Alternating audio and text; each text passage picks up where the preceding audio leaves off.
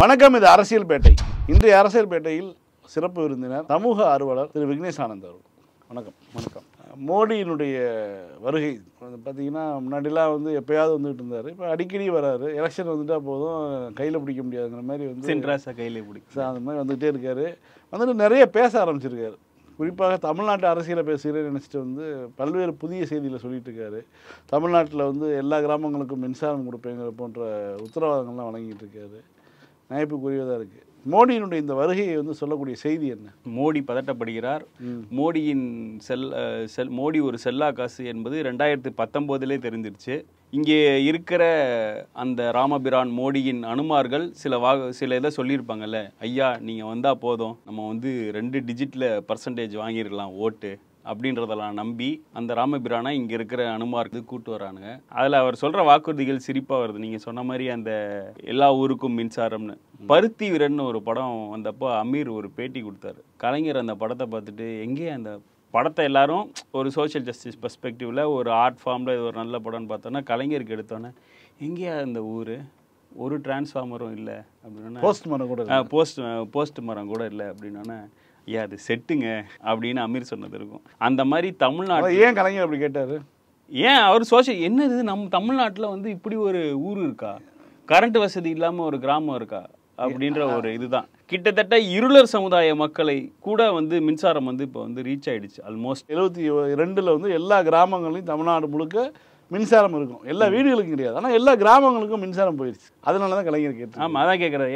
எப்படி எந்த இடம் அது அப்படின்னு கேட்டப்போ தான் இந்த கேள்வி வருது. அடுத்து அவர் சொல்கிற மிக முக்கியமான வாக்குறுதிகள் வந்து வாரிசு அரசியலை ஒழிப்பேன் அப்படின்னு. எப்படி கருப்பு பணத்தை ஒழிச்ச மாதிரியா அப்படின்னு நம்ம கேட்கணும். அதுக்காக டிமானிட்டைசேஷன் கொண்டு வந்தார். 500 1000 ஒழிச்சார். பல பேர் ஏடிஎம் வாசலில் நின்று செத்தான். சில மீதி பேர் பேங்க்கில் நின்று செத்தான். ஒரு கல்யாணம் நடத்த முடியாமல் கல்யாணம் தள்ளி போச்சு. இறுதி சடங்கு கூட வந்து கஷ்டமாக இருந்த மாதிரியான நிலைமைகள் ஆச்சு. கடைசியில் எத்தனை % ஆஃப் அமௌண்ட் திருப்பி பேங்க்குக்கே ரிட்டர்ன் ஆச்சு அப்படின்னா 99%. இந்த மாதிரி அவரோட வாக்குறுதிகள் எல்லாமே ஒரு மாயாஜாலமான வாக்குறுதிகள் தான். இப்படி தான் இப்போ ரீசெண்டாக டிஎம்கே தகவல் நுட்ப அணினா வர வட மாஸ்டர் மோடி வடைகள்னு கூட சமீபத்தில் ட்ரெண்ட் ஆச்சு பார்த்தீங்களா? அந்த மாதிரி வந்து மோடி சுட்ட வடைகள்னே வந்து ஒரு படம் எடுக்கலாம், ஒரு காமிக்ஸ் எழுதலாம். அந்த அளவு பொய் சொல்லி வச்சிருக்காரு. இல்லை, ஒரு 10 ஆண்டுகளாக ஒரு மனிதர் பொய்யை மட்டுமே சொல்லி பிழைக்கக்கூடிய சாத்தியம். அமெரிக்காவில் கூட ட்ரம்ப் ஆட்சிக்கு வந்து அவர் ஒரு டேர்ம் தான் இருக்க முடிஞ்சது. அவர்னால சக்ஸஸ் ஆக முடியல அப்படிங்கிற ஒரு சூழல்லாம் நம்ம பார்த்துட்டு இருக்கோம். ஆனால் மோடியினுடைய வெற்றியினுடைய ரகசியம் என்ன? இப்போ தொடர்ந்து நம்ம தமிழ்நாடு அல்லது தென் மாநிலங்கள் போன்ற பகுதியிலேருந்து அவர் அம்பலப்படுத்துகிறோம்.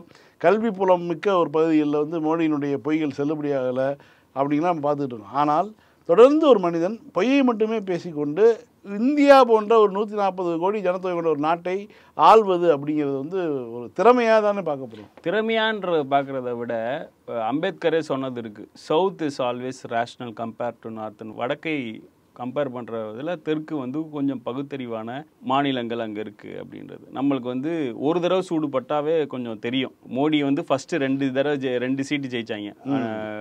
அந்த அலையன்ஸ் ஜெயிச்சுது. பொன்னர் ஒருத்தர் ஜெயிச்சார். அப்புறம் தருமபுரியில் அன்புமணி ஜெயிச்சார். அதுக்கப்புறம் அவங்களோட 2016 அந்த கொண்டு வந்த டிமானிட்டைசேஷன் ஆகட்டும், ஜல்லிக்கட்டை வந்து தடை பண்ணதே இவங்க தான். ஆமாம். அதுக்கப்புறம் ஓபிஎஸ்ஸை பில்டப் பண்ணுன்றதுக்காக வந்து ஒரு ஸ்டேஜ் ப்ரொட்டஸ்ட்டை கொண்டு வந்து மோடி உருவான ப்ரொட்டஸ்ட் தனக்கான இது பண்ணிட்டு மாத்திட்டாங்க. அந்த அளவு கூறு இருக்கு. நீட்ல அவங்க பண்ணது கலைஞர் பீரியட்ல, டிஎம்கே பீரியட்ல சோனியா காந்தி கொடுத்த ப்ராமிஸ், அதாவது காங்கிரஸ் கொடுத்த ப்ராமிஸ் என்னன்னா ஸ்டேட்டோட டிஸ்கிரிஷன் நீட் வந்து தேவையா தேவையில்லையா அப்படின்றது. இந்த மாதிரியான இதை ஃபர்ஸ்ட் ஒரு 2 வருஷத்திலே மோடி இந்த அரசு பாஜக அரசு வந்து நமக்கு ஆபத்தான அரசுன்னு முடிவு பண்ணனால தான் மொத்தமாக வந்து அடுத்த எலெக்ஷன்ல இத்தனைக்கும் ஏடிஎம்கே அலையன்ஸ்ல இருக்கும் போதே வந்து பிஜேபி மொத்தமாக நம்ம பாய்காட் பண்ணுச்சு தமிழ்நாடு. அந்த அளவு தமிழ்நாட்டுக்கு அறிவு இருக்கு. இப்போ என்ன சொல்றாங்கன்னா, இப்போ இவங்க இன்னும் விகரசா, அதாவது தன்னை பாய்காட் பண்ணிட்டானுங்க தமிழ்நாடு, இதை எப்படி பழி வாங்கணும் அப்படின்றத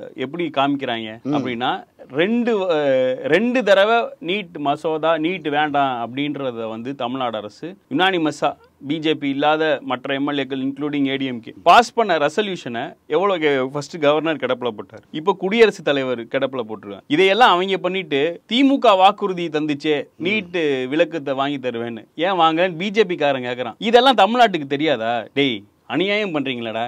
எத்தனை பிள்ளைங்க செத்து போச்சு. ஆகஸ்ட் மாதம் 2017 நிர்மலா சீதாராமன் ஒரு ஹோப்பு கொடுத்தாங்க. இன்டரிமா ஒரு ரெசல்யூஷன் போட்டால் 1 வருஷத்துக்கு விலக்கு வாங்கி தருவேன்னு. செப்டம்பர் 2017 அந்த புள்ள அனிதா இறந்து போகுது. இப்போவே மக்களுக்கு ஒரு கோபம் வந்ததுல, இந்த அரசாங்கம், மோடியின் ஒன்றிய அரசாங்கம் வந்து ஒரு பொய்களால் தமிழ்நாட்டை, தமிழர்களை வஞ்சிக்கும் அரசாங்கமாக தான் இப்போ வரையும் இருக்குது. ஜல்லிக்கட்டுக்கு அவர்களால் வந்து சட்டம் இயற்றி அழுத்தம் குடிக்க முடிஞ்சது. ஆனா இது அதுக்கு ஈடான ஒரு அதை விட ரொம்ப முக்கியமான விஷயம். அது இது படிப்பு சம்பந்தப்பட்ட விஷயம். அப்படிங்கும்போது அது செய்ய முடியாமல் போனதுன்னா அது ஒரு பழிவாங்கும் நடவடிக்கை தான் நம்ம பார்க்கப்படும். இந்தியா கூட்டணிக்கு வந்து ஒரு இந்தியா முழுவதும் அவர்களுடைய செயல்பாடு, அவர்கள் உடைஞ்சு போகும், கூட்டணி பிரிஞ்சு போகும், பல கனவுகள் கண்டாங்க. அதுக்கு எதிராக காங்கிரஸும் தன்னுடைய பேரபலத்தை குறைத்து கொண்டு எல்லா வாய்ப்புள்ள எதிர்கட்சிகளுக்கும் வாய்ப்பு கொடுத்துருக்கு. அதே மாதிரி எதிர்கட்சிகளும் ஒன்றிணைந்து இந்த கூட்டணி இருக்குது. இந்தியா கூட்டணியை விமர்சிக்கக்கூடிய மோடியினுடைய மிக முக்கியமான தாக்குதலாக இருப்பது என்னதுன்னு பார்த்தீங்கன்னா வாரிசு அரசியல். இப்போ நீங்கள் வந்து பீகாரில் போய் பேசும்போது வாரிசு அரசியலை பற்றி பேசுகிறார், காங்கிரஸை பற்றி பேசும்பொழுது வாரிசு அரசியலை பற்றி பேசுகிறார், மேற்கு வங்காளத்தில் பேசும்போது வாரிசு அரசியலை பற்றி பேசுகிறார், தமிழ்நாட்டில் வந்து வாரிசு அரசியலை பற்றி பேசுகிறாரு. இதை வந்து ஏன்னா மோடியினுடைய பிரச்சாரத்தில் வந்து பல்வேறு முக்கியமான செய்திகளில் வந்து இது வாரிசு அரசியல் தான் இருக்குது. அதை நம்ம எப்படி எதிர்கொள்றது? சிவாஜி கிருஷ்ணமூர்த்தி சொன்னதை தான் நம்மளும் சொல்ல முடியும். தனக்கு கல்யாணமானதே 2014 மறைத்தவர் தான் மோடி. இப்போ கூட சொல்லியிருக்காரு, நான் 16 வயசுல வீட்டை விட்டு வந்துட்டேன்னு சொல்லியிருக்காரு. அப்போ அவர் அதுக்கு முன்னாடி திருமணம் ஆயிடுச்சுங்கிறது தான் வந்து ஒரு மனுஷன் பொய் சொல்லலாம், ஆனா சுய வரலாறுல பொய் சொல்லக்கூடாது இல்லையா? எம்பட்டு பிட்டதான் பார்த்து. ஆமா, அந்த மாதிரிதான் இருக்கு. இந்தியா அலையன்ஸ் வந்து அண்ணா ஒரு ரெஃபரன்ஸ் சொல்லுவாரு 67 வள்ளூர்களை சிட்டுக்குருவி வீழ்த்தும் காலம் வரும் அப்படின்னு. இந்த சிட்டுக்குருவிகள்லாம் சேர்ந்து 2019 பண்ண தவிர இந்த தடவை பண்ணாம அந்த பாசிச பாஜகன்ற ஒரு வல்லூரை வந்து வீழ்த்துன்ற ஒரு நம்பிக்கை தான் இருக்கு. உதாரணத்துக்கு ராகுல் காந்தி, வடநாட்டில் சொல்றேன், ராகுல் காந்தி அவர் ஒரு வாரிசு தானே வராரு அப்படின்னு பார்த்தோம். ஐடியாலஜிக்கல் வாரிசுன்றதுல தப்பில்லையே. நம்ம சினிமாவில் பார்க்குறோம், எத்தனையோ நெப்போ கிட்ஸ் வராங்க, எத்தனை பேர் சர்வே ஆகிறாங்க அப்படின்னு பார்த்தா அந்த ஸ்கில்ஃபுல்லாக இருக்கிறவர்கள் மட்டும்தான். ஆமாம், சர்வைவல் ஆஃப் த ஃபிட்டஸ்ட் தானே. தேஜஸ்வி அவர் என்ன அவங்க அப்பாவுக்கு எதிரான ஐடியாலஜிலியா பயணிக்கிறாரு. இங்க இருக்கிற கார்கேவோட பையன் வந்து ப்ரோ சோஷியல் ஜஸ்டிஸாக தான் பேசுறா அப்படி. ஓகேவா, அதில் தப்பு இல்லை. இங்க இருக்கிற இப்போ இருக்கிற யூத் விங் மினிஸ்டரா இருக்கட்டும், கலைஞர் என்ன சொன்னாரோ, சிஎம் என்ன சொன்னாரோ அதை தான் அவர்தான் சொல்லியிருக்காரு. அதுக்கான தாண்டி பெரியார் என்ன சொன்னாரோ, அண்ணா என்ன சொன்னாரோ அதை தான் சொல்றாரு. அவங்க எல்லாமே அந்த லெகசில வரவங்க தானே. அதுல காம்ப்ரமைஸ் ஆனா நீ வந்து சொல்லலாம் இந்த வாரிசு அரசியல் இது பண்ணு சூட்டிப்பா இல்லை அப்படின்னு. கிரிக்கெட் பேட்டை கூட பிடிக்க தெரியாதவரை வந்து நீ பிசிசிஐ பிரசிடென்ட்டா வச்சுட்டு சொல்லலாமா வாரிசு அரசியல்? வாரிசை பத்தி பேசலாமா? இல்ல உங்க மத்திய அமைச்சரா இப்ப இருக்கிறவங்க வந்து யாருமே அதுக்கு முன்னாடி பிஜேபியில பவர் என்ஜாய் பண்ணவங்க இல்லையா? இல்ல இப்ப அடுத்த இப்போ ஒரு set of seeds release பண்ணிருக்காங்களா, number of seeds, அதுல முதல் பட்டியல் அதுல எத்தனை பேர் வாரிசு அரசியல் லிஸ்ட் கீழே வருவாங்க? நம்ம ஜெயக்குமார் சொன்னார்ல, இந்தவங்க இங்க நிக்கிறானே அவனா வாரிசு அரசியல வந்தான்னு சொல்ல முடியாதுன்ற மாதிரி தான் அவங்க ஒரு இதை வச்சுட்டு இந்த சைடு இது பண்றாங்க. அதாவது ஒரு பெரிய ஆன்டி இன்குபன்சிய இங்க இருக்கிற ஸ்டேட் கவர்மெண்ட்ல, தமிழ்நாடு மாதிரி ஆன்டி பிஜேபி ஸ்டேட்ஸ்ல சொல்றேன், ஆன்டி பிஜேபி ஸ்டேட்ஸ்ல அவர் சொல்லி பார்க்குறாரு, இது பெருசா செல்ஃப் எடுக்காது, இதை தானடா எத்தனை வருஷமாடா சொல்லுவீங்கன்ற மாதிரியானதான் மக்கள் மனநிலையா இருக்கும். மிக குறிப்பா வேலைவாய்ப்பின்மை வந்து ரொம்ப அதீதமாக வந்து வடநாட்டில் இருக்குது. இன்னைக்கு பிடிஆரோட ஆர்டிக்கல் கூட அதில் சொல்லியிருக்கு, இந்தியாவிலேயே வேலைவாய்ப்பின்மை ஓரளவு கம்மியாக இருக்கிறது தமிழ்நாட்டில் தான் அப்படின்றத ஸ்டாட்ஸோட அவர் சொல்லியிருக்காரு. இது எல்லாமே பெரிய பேசு பொருளாகும். மிக உச்சமாக பெட்ரோல் டீசல் விலை உயர்வு வந்து அன்னாடங்காட்சிகளை வந்து பயங்கரமாக பாதிச்சிருக்கு. அதனால் மோடி வேற ஏதாவது டிஃப்ரெண்ட்டாக ட்ரை பண்ணலாம். நீங்கள் விலைவாசி பட்டியல்னு எடுத்து பார்த்தீங்கன்னா தமிழ்நாட்டில் மட்டும்தான் அதிகமாக விலைவாசி இருக்குது. அதேமாதிரி தமிழ்நாட்டில் தான் வாங்கும் சக்தி இருக்குது. இது போன்ற செய்திகள்லாம் வந்துகிட்டு இருக்குது. அதே மாதிரி வந்து வேலைவாய்ப்பும் சரி வந்து தமிழ்நாட்டில் வந்து வேலை இல்லாத நிலைங்கிறது ரொம்ப குறைவாக இருக்குது. இதெல்லாம் இருக்குது. ஒரு வங்கிகளில் இருக்கக்கூடிய கணக்கு வழக்குகளை பார்ப்பதுங்கிறது வந்து கணினிமயப்படுத்தப்பட்டதுக்கு பிறகு ரொம்ப சுலபமாக, அதுவும் மோடியின் டிஜிட்டல் இந்தியாவில் ரொம்ப சுலபமான ஒரு வேலை. ஆனால் நீதிமன்றத்திலே போய் நான் 44,000 பக்கம் இருக்குது, அதனால் எனக்கு வந்து 4 மாதம் டைம் வேணும்னு சொல்லி ஸ்டேட் பேங்க் ஆஃப் இந்தியா, பாரத வங்கி கேட்டிருக்காங்க இல்லையா? இது அது சம்மந்தமான ஒரு கோர்ட்லேயே போய் இப்படி சொல்கிறது வந்து எப்படி நம்ம எடுத்துக்கிறது? ஏன்னா இன்றைக்கி இருக்கக்கூடிய கணினி யுகத்தில் உடனே ஒரு தட்டின எந்த தரவுகளும் வந்துடுது. அப்படியான சூழலில் கணக்கெல்லாம் நிறைய பார்க்க வேண்டியது இருக்குது, நிறைய பக்கங்களை புரட்ட வேண்டியது இருக்குன்னு சொல்லி தகவல் நீதிமன்றத்தில் போய் சொல்வதுங்கிறது. அதுவும் SBI சொல்லியிருக்குது தேர்தல் பத்திரங்கள் சம்பந்தமாக. இந்த இன்ஜினியரிங் ஃபர்ஸ்ட் இயர் ஸ்டூடெண்ட் இருப்பான்ல, புதுசாக வரான்ல, அவனுக்கு ஒரு மாதம் ட்ரைனிங் இருந்தாவே 30 செகண்டில், மிக அதிகபட்சம் 40 செகண்டில் இந்த டீட்டெயில்ஸ் எடுத்துட முடியும். ஒரு சீக்வல் கொரியோ இல்லை இப்போ இவங்க என்ன செக்யூர்டாக வச்சுருப்பாங்க அந்த கொரி போட்டோ எடுக்க முடியும். யாரை காப்பாற்றுறதுக்காக SBI வந்து இந்த நாடகம் போகுதுன்னு தெரியல. இங்கே இருக்கிற ஊழல் ஒழிப்பு இயக்கங்களாக இருக்கட்டும், இந்த டெல்லியில் ஒருத்தர் 2011 உண்ணாவிரதம் இருந்து மோடியை வர வச்சாரு. ஆமாம், அண்ணா ஹசாரே எங்கே போனார்னே தெரியல. ஆமாம், அவங்க எல்லாம் எங்கே போனாங்க, இதுக்கு எதிராக என்ன பண்ணுறாங்க அப்படின்றது தெரியல. இன்னைக்கு ADRன்ற ஒரு அமைப்பு வந்து கண்டெம்ப்ட் போட்டிருக்காங்க SBI மேலே. அதாவது மோடி எதிர்கட்சிகளை EDI வைத்து வீழ்த்துகிறார், IT வைத்து வீழ்த்துகிறார், CBI வைத்து வீழ்த்துகிறார், ஜுடிஷியரியை SBI மாதிரியான ஒரு இன்ஸ்டிடியூஷன்ஸை வச்சு ஏமாத்துறாரு அப்படின்னு தான் பார்க்கணும். பொதுமக்களை மட்டும் ஏமாத்தலை, ஜுடிஷியரியும் வந்து மோடி வந்து ஏமாத்துறாரா தான் பார்க்கணும் நம்ம. இது புதுசு இல்லை. அவர் ஒரு வாக்குறுதி கொடுத்தார். எதுக்கெல்லாம் வந்து மோடி தன்னோட இன்ஸ்டிடியூஷன்ஸை யூஸ் பண்ணாருன்னு. 20,000 கோடி தன்னோட தொகுதியான வாரணாசிக்கு கங்கையை சுத்தப்படுத்த 2011 அலோகேட் பண்ணார். ஒரு மாதம் முன்னாடியோ 2 வாரத்துக்கு முன்னாடியோ ஒரு தீர்ப்பாயம் வந்து சொல்லியிருக்கு, கங்கை நீரில் யாரும் குளிக்கக்கூடாது, அது வந்து அவ்வளோ அசுத்தமாயிடுச்சு. உலகிலேயே அசுத்தமான ஒரு நதி தான் கங்கைன்னு சொல்லி. இதை பற்றி நியூயார்க் வாஷிங்டன் போஸ்ட்டில் ஒரு இந்தியன் வந்து எழுதியிருக்காரு. அவனுக்கு எதிராக IT ரைடு அடித்தாங்க. இந்த மாதிரி தான் வந்து மோடியோட இன்ஸ்டிடியூஷன் அந்த ஒரு கல்ட் இமேஜ், ஒரு பொய்யான ஒரு கல்ட் இமேஜை வந்து மோடி வந்து உருவாக்கிட்டு இருக்காரு. அரசு சார்ந்த அமலாக்கத்துறை, வருமான வரித்துறை, CBI, இன்னும் சொல்லப்போனால் நீதித்துறை, இது எல்லாமே வந்து ஒன்றிய அரசுக்கு சார்பாக தான் இயங்கிட்டு இருக்குது அப்படிங்கிற குற்றச்சாட்டுகள்லாம் இருக்கக்கூடிய சூழலில் இது போன்ற பொதுத்துறை நிறுவனங்களை சேர்ந்த வங்கிகளும் வந்து இப்படி ஒரு குறிப்பிட்ட அரசுக்கு ஆதரவாக, அதுவும் தேர்தலை தலைமையில வைத்துக்கொண்டு என்ன முடிவு வேணாலும் வரலாம், புதிய அரசு வரலாம் போய் சொன்னுச்சே, செபி அதானிக்கு ஆதரவா போய் சொன்னுச்சே, அந்த ஹிடன் பக். ஒரு நான் என்ன கேட்குறேன்னா, ஒரு அரசு வெற்றி பெற்று வந்திருக்குது, அடுத்து இன்னும் 4 ஆண்டுகள் இருக்குது தேர்தலுக்கு. அப்படிங்கும்போது இந்த அதிகாரத்துக்கு கட்டுப்பட்டு சில விஷயங்களை பேசலாம். தேர்தல் அறிவிக்க போகிறாங்க, அங்கிட்டு ஒரு மாதத்தில் வந்து தேர்தல் நடந்து முடிஞ்சிடும், என்ன வேணாலும் நடக்கலாங்கிற ஒரு சூழலில் வந்து ஒரு நிறுவனம் இப்படி வந்து துணிச்சலாக போய் பேசுதுன்னா அவர்களுடைய அப்போ அவங்களுக்கு என்ன மனதினத்தோடு பேசுகிறாங்க. மோடி மட்டும் அப்போ EVM மிஷினை நம்பலை, இவங்களுமே இந்த இன்ஸ்டிடியூஷன்ஸுமே EVM மிஷினை தான் நம்புதுன்னு நினைக்கிறேன். ஏன்னா மிக சமீபத்தில் நடந்த ஒரு உள்ளாட்சி தேர்தலில் ஒருத்தரை மாட்டிக்கிட்டார்ல, இன்வாலிடேட் பண்ணி. ஆமா, அது வந்து EVM கிடையாது, அது EVM இல்லை, பேலட். நம்ம கண்ணு முன்னாடியே இப்படி பண்றப்ப ஒரு காலத்துல நானும் யோசிச்சேன், என்ன EVM எல்லாம் வந்து EVM ஜஸ்ட் கால்குலேட்டர், அதெல்லாம் ஹேக் பண்ண முடியாது அப்படின்ற அறிவுல தான் நானும் இருந்தேன். ஹேக் எல்லாம் பண்ண முடியாது, ஆனா பொட்டியெல்லாம் மாற்ற முடியுன்ற புது டெக்னாலஜியை வந்து இந்த அரசாங்கம் வந்து கண்டுபிடிச்சிச்சு இல்லையா. இங்க ஈவன் 2019 இந்த OPSோட பையன் ஜெயிச்சதுக்கு கூட அதுக்கான காரணங்கள் இருக்குன்னு அப்பயே நிறைய சோஷியல் மீடியா போஸ்ட் வந்து வழக்கு நடந்துகிட்டு இருக்கு. ஸோ இது ஒரு ஃபீஸிபிளா இருக்கும் அப்படின்னு மோடி நம்புறாரு, இந்த இன்ஸ்டிடியூஷன்ஸும் நம்புது, எப்படியாவது வந்துருவாரு, ஜெயிச்சிருவாரு அப்படின்னு. இன்னொன்னு, நான் NDA கவர்மெண்ட் வருதுன்னா இந்த அதிகாரிகள் அப்படியே அந்த சைடு ஜால்ரா அடிக்க ஆரம்பிச்சிருவாங்க. இதுதான் அதிகாரிகள் இல்லையா, பியூரோக்ரஸி, டீப் ஸ்டேட் வந்து எப்பயுமே இன்னைக்கு காங்கிரஸுக்கும் மற்ற திமுகவுக்கும் ரைடு வரக்கூடிய அதிகாரிகள் பாஜக நோக்கி போக ஆரம்பிச்சிருவாங்க. ஆனா நான் NDA கவர்மெண்ட் வந்தது, பிஜேபி கவர்மெண்ட் வந்ததுன்னா இவங்க பண்ணதோட கரெக்டா பண்ணணும். ஆனா பாஜக அல்லாத அரசு வந்து இந்தியா கூட்டணி வெற்றி வந்ததுன்னா நாங்க EDI கலைக்க போறோம் அப்படின்னா பேசுறாங்க. அதெல்லாம் பண்ணக்கூடாது, ED வச்சிருக்கணும். இவங்க எவ்வளவு திமிரு பண்ணி கொள்ளையடிச்சாங்களோ எல்லாத்தையும் மக்களுக்கு முன்னாடி அம்பலப்படுத்தணும் ED. அதுதான் வந்து ஒரு குறிக்கோளா இருக்கணும். அதுக்கு வந்து இந்த சிவகுமார் மாதிரி, மம்தா மாதிரியான ஒரு அயன் ஹேண்ட் வேணும்.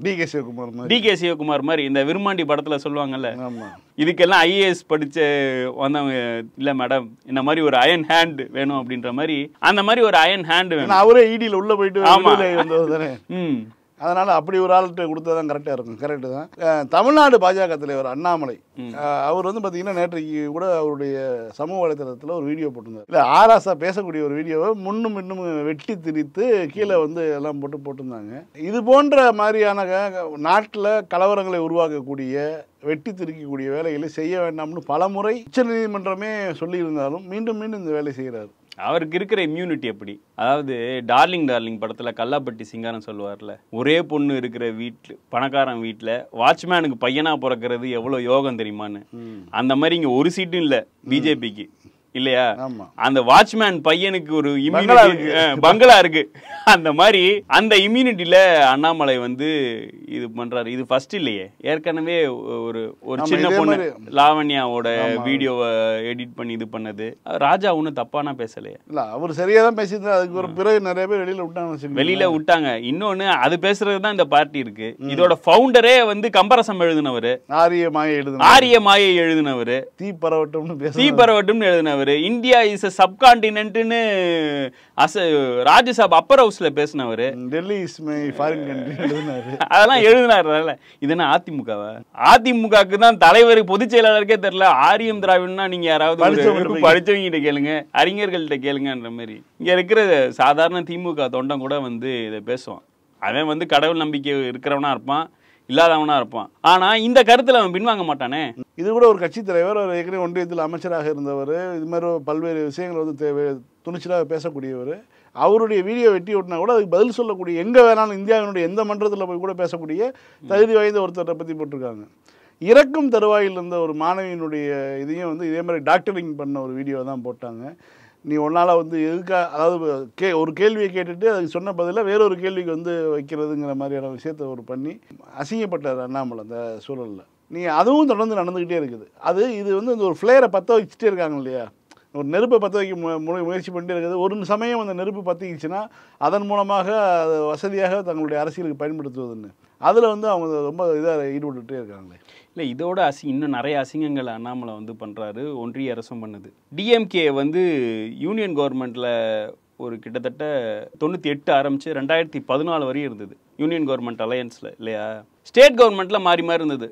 ஃபஸ்ட்டு டிஎம்கே இருந்தது, அதுக்கப்புறம் ஏடிஎம்கே வந்தது 2001 to 6, திருப்பி 11 to 16 இருந்தது. அந்த டிஎம்கே யூனியன் கவர்மெண்ட்ல இருந்தப்போ எந்த யூனியன் கவர்மெண்ட்டோ இல்லை ஒரு தேசிய கட்சியோ தமிழ்நாட்டில் இந்த திட்டம் வந்து ஒன்றிய அரசு கொண்டு வந்த திட்டம், எங்கள் ஸ்டிக்கர் வேணும் அப்படின்னு டிஎம்கே கிட்டையும் கேட்டதில்லை, ஏடிஎம்கே கிட்டையும் கேட்டதில்லை இல்லையா? இவங்க இருந்துட்டு என்ன பண்ணுறானுங்க, நேற்று முந்தா நாளோ இருந்துட்டு தமிழ்நாடு வாட்டர் அண்ட் ட்ரைனேஜ் மேனேஜ்மெண்ட்டை கலைஞர் 71 கொண்டு வந்துட்டாங்க. தமிழ்நாடு குடிநீர் வடிகால் வாரியம் 71 53 வருஷம் ஆகுது. இவங்க இப்போ கொண்டு வந்துட்டு அதுக்கு ஏதோ ஹிந்தி பேர் வச்சுட்டு ஜல்ஜீவன் இதை காப்பி அடிக்கிறீங்கன்றாங்க.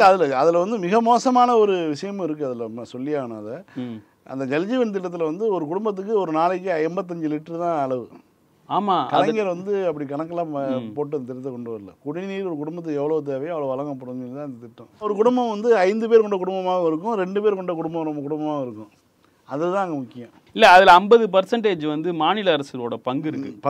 ஆமாம், மெட்ரோ திட்டம் வந்து இவங்க செகண்ட் ஃபேஸுக்கு இப்போ வரையும் காசே ஒதுக்கலை. ஆமாம், எய்ம்ஸுக்கு வந்து 2 நாள் முன்னாடி இப்போ தான் சாமினா பந்தல் போட்டிருக்காங்க. சாமினா பந்தல் தான் போட்டிருக்காங்க. இதுவுமே வந்து வடிவேலு செட்டு போட்ட மாதிரி தான் போடுறாங்க. ஆமாம், அந்த மாதிரி தான் வந்து நடந்துகிட்டு இருக்கு. ரொம்ப ஆக்வர்டான பாலிடிக்ஸை இப்போ கான்டெம்பரரி பாலிடிக்ஸ் வந்து சோஷியல் மீடியாவில் நம்ம பார்க்குறோம்ல.